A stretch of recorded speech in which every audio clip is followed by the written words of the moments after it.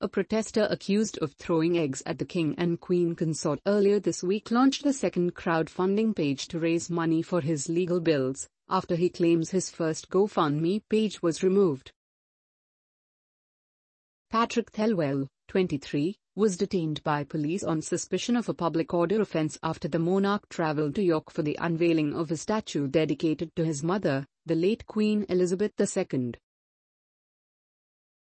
King Charles was speaking to crowds at Micklegate Bar, the historic entrance to the city of York, when footage showed eggs passing close to the monarch.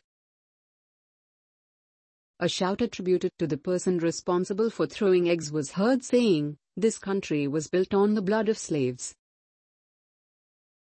None of the 4 eggs thrown in the direction of the king and queen consort landed on the royals. Police officers were then captured restraining Thelwell and removing him from the scene. North Yorkshire Police said Thelwell had been interviewed and subsequently released on bail.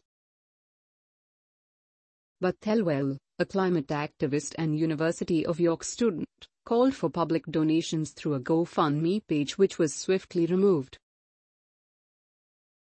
Posting a new link on his private Instagram account, Thelwell said the original crowdfunding page was set up by my friends and was taken down this morning. It is thought he managed to reach just under £200 in donations before the page was taken down. The new page reiterated that Thelwell faces up to 6 months in prison and a £5,000 fine. It has currently raised just £3 towards its £20,000 target. Chants of "God Save the King" could be heard in footage recorded following the incident. Speaking after his arrest, Thelwell said he heard the crowd literally screaming and wailing with pure rage as the royals were quickly moved away. Thelwell told the Mirror, "People were ripping chunks of my hair out, they were spitting at me. People lost their minds.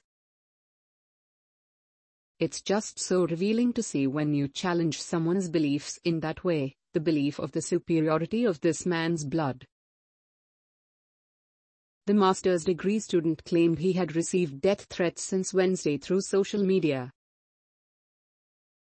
Thelwell said he did what I did because I don't believe in kings, adding he felt he needed to voice a protest against the state of this country and the descent into fascism. Describing his bail conditions as amusing, he claimed he was not allowed to be within 500 meters of the sovereign. He said a special alteration had been made to his ban on carrying eggs in public to allow him to carry groceries.